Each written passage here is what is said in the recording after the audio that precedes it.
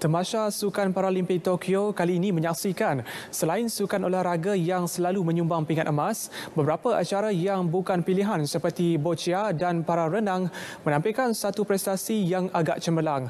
Presiden Majlis Paralimpik MPM Datuk Seri Megat di Syariman Zaharudin menyatakan sandaran boleh diletakkan kepada acara-acara tersebut serta muka baharu menjelang edisi di Paris pada 2024.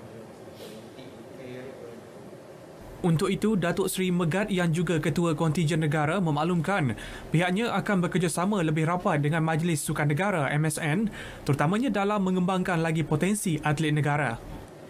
We have already done our TID, Talent Development Program, even before the Paralympics. So now what we're trying to do is to make sure that we have more new athletes. That is, some of the athletes are not in the program, is it?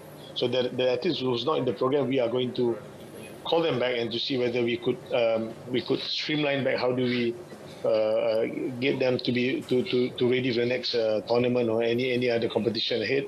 And then the only thing that I can say now is that this time around that I have to work closely with the NSA, National Sports Association, and I want them to be involved, and I want them to be more active in participating and having more say in terms of making sure how the athletes will be developed. I think boccia will open up a lot of people's eyes, and then same goes to swimming, and also same goes to I think badminton. So I think we would have more talent on that particular sector of sports. Pencapaian atlet muda Paralimpik negara di tamasya terbesar dunia itu cukup menakjubkan. Antaranya atlet boccia negara Chiu Wei Lun yang meraih pingat perak serta atlet renang para Brenda Anelia Larry dan Muhammad Nur Syaiful Zulkafli yang berjaya memperbaharui rekod peribadi masing-masing di Tokyo. Brenda, 16 tahun, yang merupakan atlet termuda negara di Jepun, berjaya memecahkan rekod Asia miliknya sendiri dalam acara 50 meter kuat kupu-kupu wanita S5.